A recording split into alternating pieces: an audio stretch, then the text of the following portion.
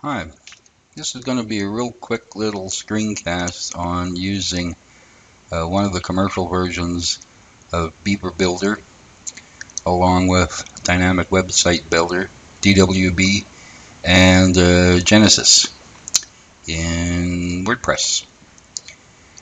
So here we have the WordPress dashboard. It's a brand new install of WordPress 4.1. on a local web server, the Uniform server, on a Windows 7 PC. And we have got the latest version of Genesis and Dynamic Website Builder installed already, and Dynamik is active. As for plugins, all I have on here now is Beaver Builder Pro. It's the latest version, 1.47 as of this screencast. And that's all we have. And if we go and look at the site, this is what it looks like. Not a whole lot there. We're going to change that in a hurry. So this is just going to be a real quick one on doing a front page and then an additional internal page. It's more to show you how to work with Dynamik and Beaver Builder than anything else. There's been some questions on the Beaver Builder forum on the home page not displaying, and I think this might be part of the issue. So here we go. Back to the back end. First thing I'm going to do is to create a menu, and I'm going to call it my favorite one, main menu. Oops.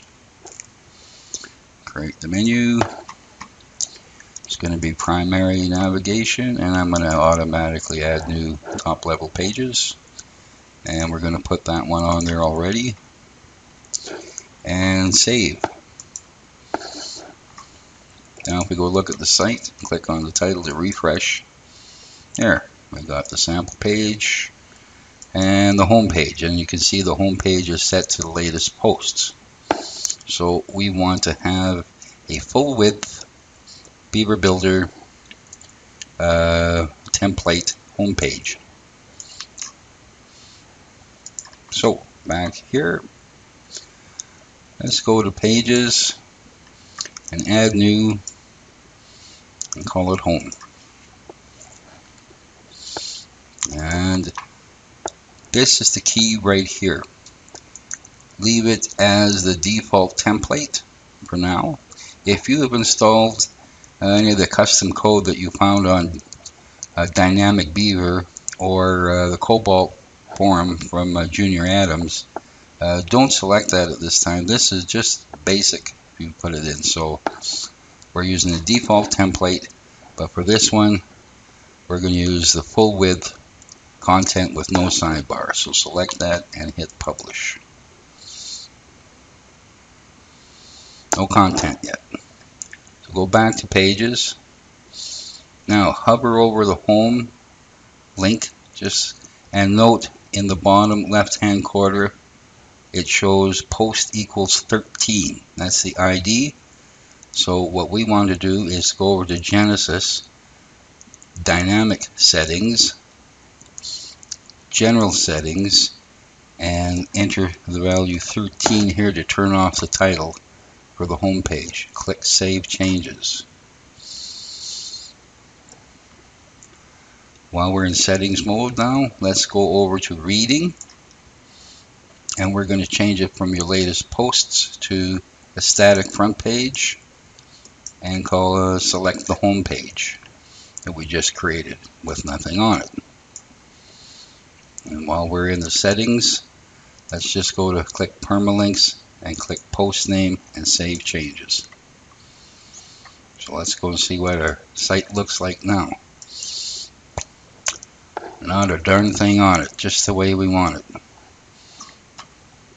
Let's go back over here. Let me just fix this little issue so that the home page shows up first. Save changes. And now we're going to go add one of the Beaver Builder templates for our home page. So we can either click here or click home and then click page builder. And what do you want to do? Well, we're going to use one of these. Let's use the minim one. There it is. Looks good. That's all we're going to do. Click done, publish, go back to there, to the dashboard. Let's go and see what the front page looks like. And there it is, just like that. And that's how it should work. If you're not getting that, there is something wrong here. You either have a different page template selected, or somehow it got edited and it's not displaying correctly. Another thing is, if you have been playing around in Dynamik Website Builder first and you thought you were going to use one of the easy home pages, and you went and activated that and forgot to turn it off and clicked static home page instead of that. Save changes. Now we'll look at that, and it'll be replaced by the Dynamik home page. So that's one thing you have to be careful of. Make sure that this is set to WordPress default home page, and that you don't have any of the static home pages, or pardon me, the easy home page setup. And go back and look now. Oh, forgot to save my changes. That always works.